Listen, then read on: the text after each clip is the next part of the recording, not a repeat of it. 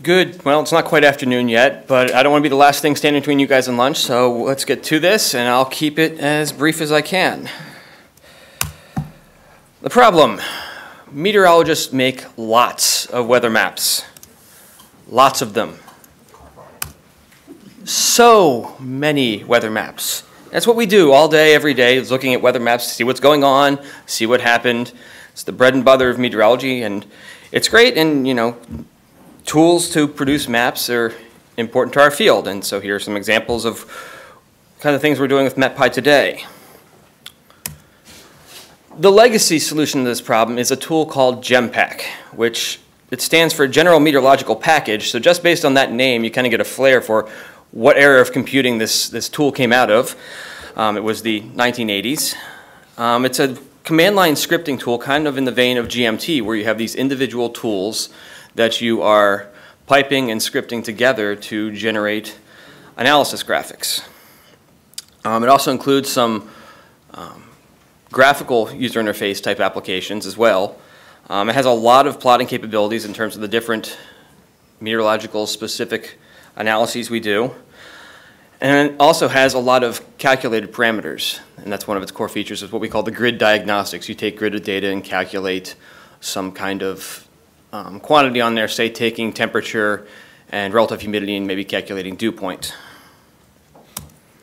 And so here's an example out of a tool that ships with GEMPAK called GARP. This is one of those graphical applications, and this is its state-of-the-art in terms of graphical output. The UI, well, that's what it looks like. Another example from GEMPAK of Nmap 2. I'm just trying to give you a flair for these are the kind of graphics that this tool, which is beloved by meteorologists for its power and ease of use and the rapidity with which you can create new graphics and just explore what's going on in today's weather. Here's more of a static type image you'd be using GEMPAK to generate with a script. So now that we're in 2018 and not the 80s, GEMPAK's kind of really been creaking under its age here. You've got an ancient technology stack it's built on. I mean, those GUIs, it's motif. Most platforms you can barely get those on anymore. It's not flexible with regards to data formats, so getting data in NetCDF, for instance, is non-trivial to get into GEMPAK. And then as new revisions come on, you basically pre-process all your data to get it into GEMPAK. Makes its data model nice and flexible and gets to a lot of power, but you do have to do a lot, especially if you want to use it for research applications. Now you've got some arbitrary data you've been working with, and getting into GEMPAK is, well, especially for the average meteorologist, nigh impossible. If you're really dedicated, you could get in there and hack the Fortran or C and get it working. And the big problem with GEMPAK these days is that the National Weather Service and the National Center for Environmental Prediction have moved on to new tool packages for graphical use by forecasters, and so they are no longer developing GEMPAK, and so the resources that were going to it are no longer there, and so that leaves a lot of legacy code that, if it's going to be continued forward, has to be picked up by the community, and that has its own challenges. So, I work on a package called MetPy. It's a Python toolkit for doing meteorological things. We do things like file format support, plotting, calculations, all in Python.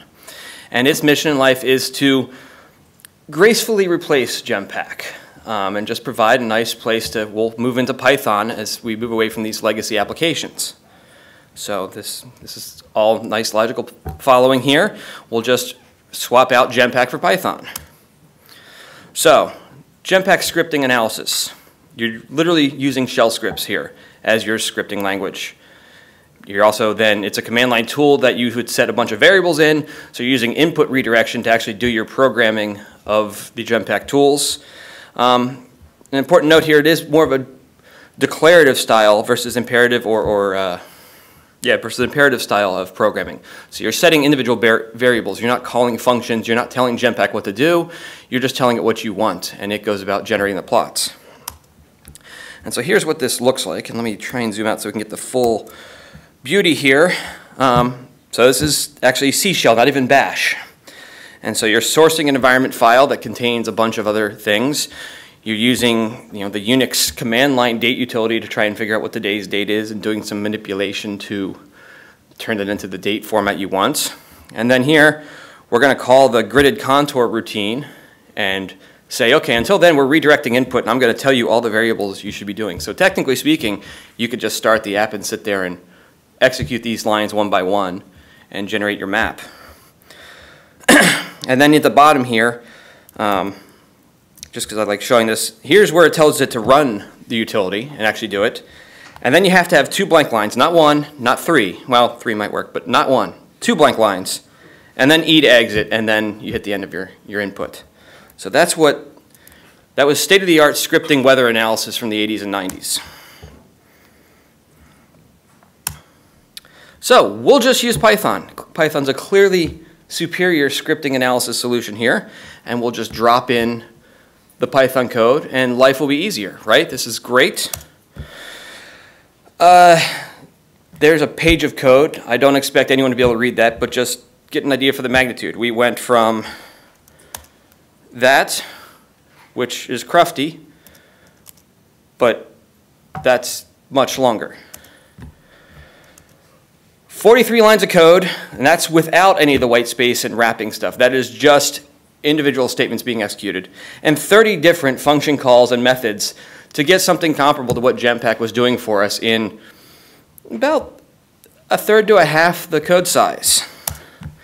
This does not make me happy. It makes me even, writing it myself, I'm not a forecaster, I'm a coder, so I don't mind writing code, but when I get into workshops and have to teach this kind of thing, then it drives me nuts, because then having to walk students through that much, it takes us an hour just to get the most basic of analyses done.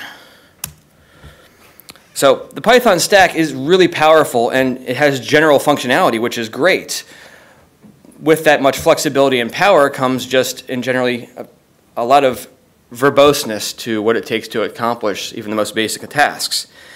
And it's a real, quote-unquote, programming language, and so you don't want to be trying to introduce this to freshmen in your Intro to Meteorology course who haven't really encountered any kind of programming. But you want to hit the ground running and get them used to generating their own weather analyses and just getting acquainted with the processes we go through in meteorology. So, how can we make Python more like GEMPAK? So let's go back to our configuration here. We see this, we're setting some variables, and then we're running something. So let's do a quick conversion here. And that's what, just spitballing here and just trying to turn this into Python. We turn it into getting something out of the date time module and use date.today and maybe use some F strings to format some of the code. And that's not bad. That's a decent start. Now, it's all just setting variables and running something, which would mean these would be global variables, and that would be an abomination against nature to have all these global variables. We don't want that. We're in modern structured code. But, well, maybe this. Just a few simple classes. Make a map and set these attributes. We want a contour analysis, so we'll create contour and set a bunch of attributes in that, and that still looks a lot like what we did with GEMPAK, and a lot less like the 43-line monstrosity we started with. So that's a nice theoretical thing. There was no code that we really did to get there. We just kind of threw some things together. But if you go through the effort of doing this and then do a little more to talk about getting remote data here, we download some data from a thread server using OpenDAP and Xarray. But this is actual live code in the notebook, and if I was to run it, I'm not testing the demo gods here.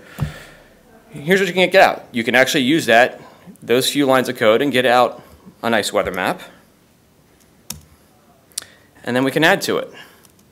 And this time I've taken what was contouring some forecast model output, and now I've added a satellite image underneath, and that's not quite showing up as large as I want. Again, adding to it, okay, make an image plot and set a couple attributes, and bam, now we've got this more complicated analysis where you can be combining different sources of data together, and it did not take that much effort to get there.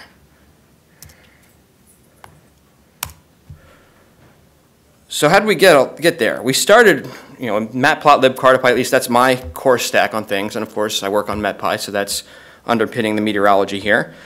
So we have X-array under there, and that's doing, we have some custom X-array accessors doing the CF metadata interpretation that handles setting up our projections based on what's in the data rather than requiring users to do it. So there's some magic there that's going on. Also picking out some dimensions based on the CF metadata. And then we also have traitlets sitting under there.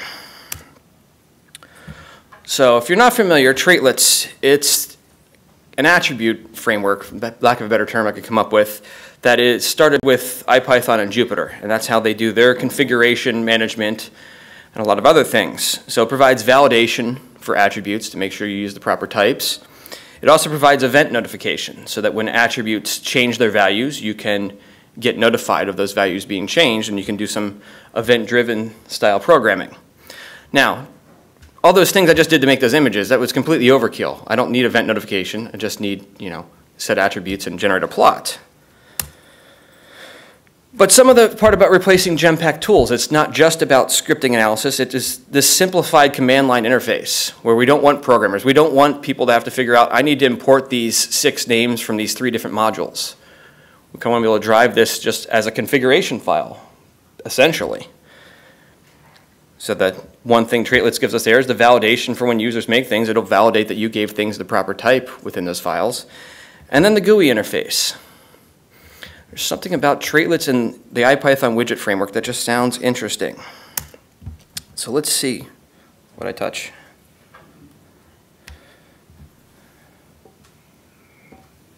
All right. So, as the theme of the day goes, it's Jupyter time. So, here I will tempt the demo gods. So this looks a lot like what we did before. I'm just combining the 2 data sources here. This is using the Jupyter matplotlib or the IPyMPL plugin. So this is running a matplotlib figure as a widget within the Jupyter Lab environment here. And so this is just our static figure. Well, somewhat static. We can, zoom in if we want and do things. But most important here now is I can import a few widgets from the IPy widgets project. Create some very basic user interface type things. A quick set of link up each of these UI elements to the attributes we were setting before in the script. But now I have a UI I can play with here. And so I can, for instance, change the plotted data. You can't really see the contours right now because I only have 1, so let's crank that up to maybe 50 contours and let that churn through. And for temperature, maybe black's not appropriate, but we want red color, so we can go in there and change that. And now, we've seen these kind of things a lot of this week, but what I like here is I've taken the same scripting analysis that I'm intending to teach freshmen or sophomores or early college meteorology students, and now it's a very easy gateway into now doing these into an interactive setting and developing some more canned widget UI tools that we can use with that same framework, and we're not having to move very far from where we started. So, I think that's all I had there. So I don't know how to start that back where it was.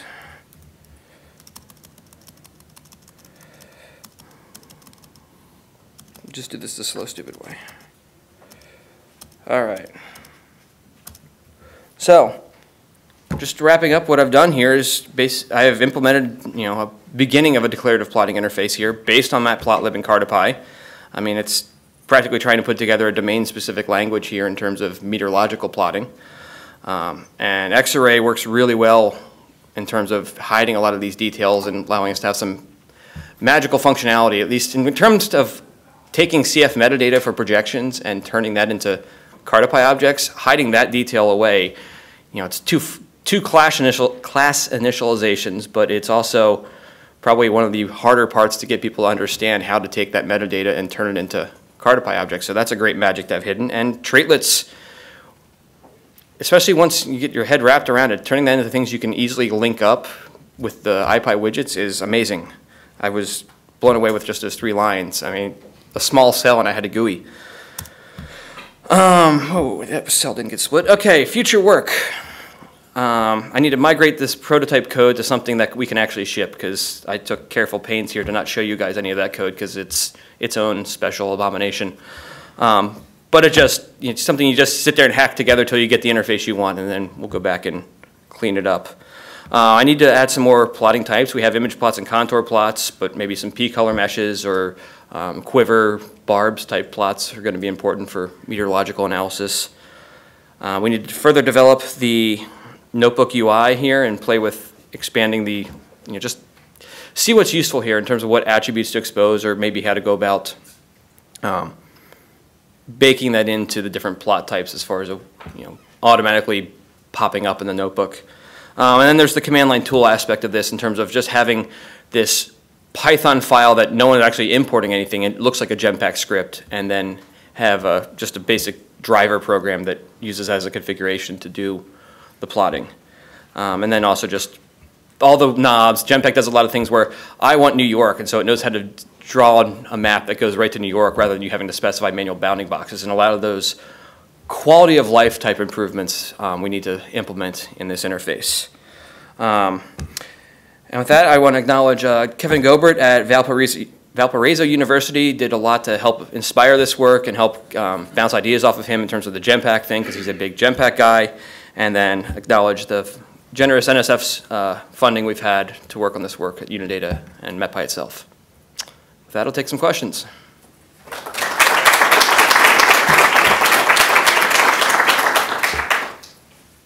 We have time for quite a few questions. Who wants to go first?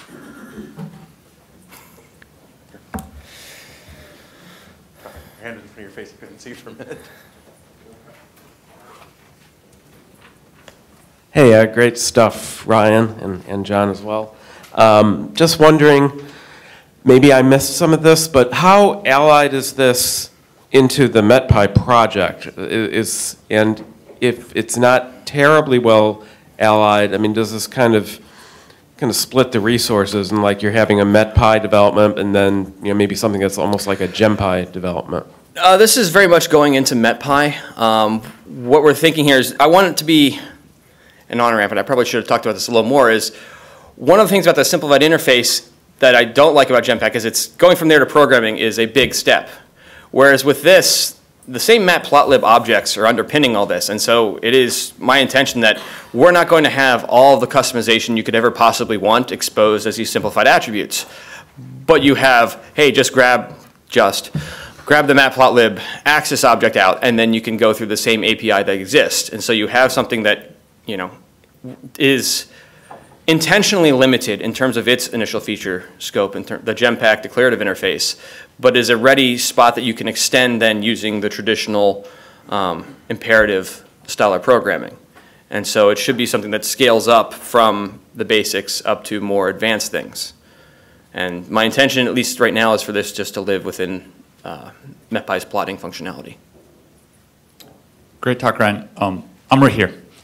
So it looks good when you're able to have the declarative interface and then also create the widgets so you can mess around with it. Have you gone full circle so you can go back to the declarative interface after you've fiddled with it? That is one of the other things that has occurred to me, is being able to, you fiddle with something, you get the attributes, and then you want to serialize back out that state so that you can get the script like that. And that has occurred to me. I haven't tried it yet. I don't think the current iteration of the code is good enough to do that well yet. Anyone else? If not, I have a few. But okay. So first, I would highly encourage p-color mesh support as a radar person. And for people doing plotting libraries in general, always p-color mesh support's nice. And then also, I just want to say that anything that wraps Cartopy for us to make life easier is usually quite nice. But any other questions? Do you have one here?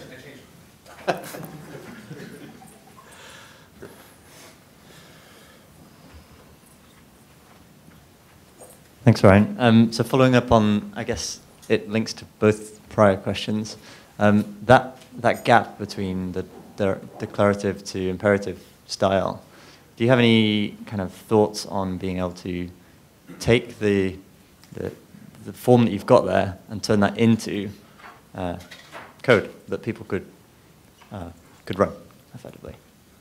At least that was my thinking of that's what Paul was asking about, and that's absolutely my thinking is turning that back into code, at least in terms of the declarative style, should be very straightforward. If you're in the imperative one and turning that back into code, that's, yeah, I don't know that we could get there.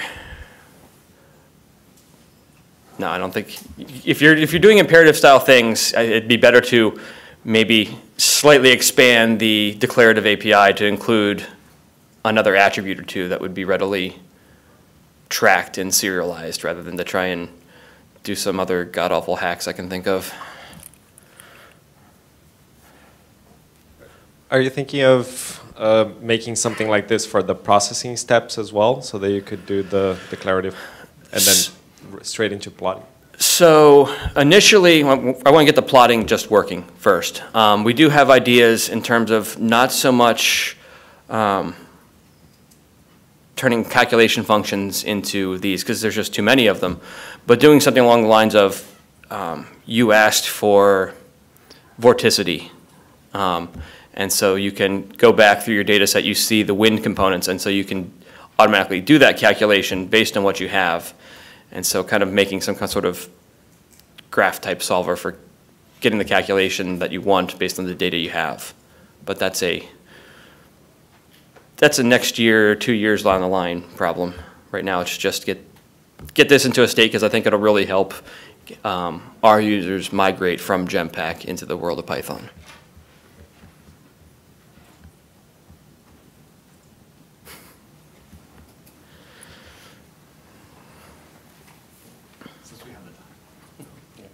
Have you made or thought about making a MIME renderer for that declarative type for your users, so that users could just double click in the Jupyter Lab interface in the file browser and then have it open up the plot? I've thought about many ways of integrating better into the notebook of that kind of thing in terms of display. I've not thought about that one. That's an interesting idea.